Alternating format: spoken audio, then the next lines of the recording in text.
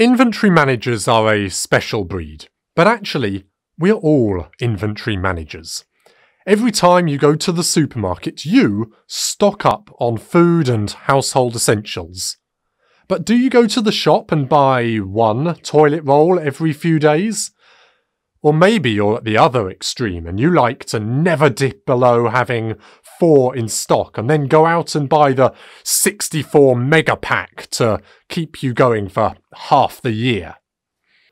Subconsciously, we make these choices as inventory managers, balancing the ordering cost hassle of going to the shops with the holding cost annoyance of filling up the house with toilet roll, balanced against the nightmare stock-out risks should something affect the supply chain, or perhaps a demand-side surprise if the whole house had a dodgy curry.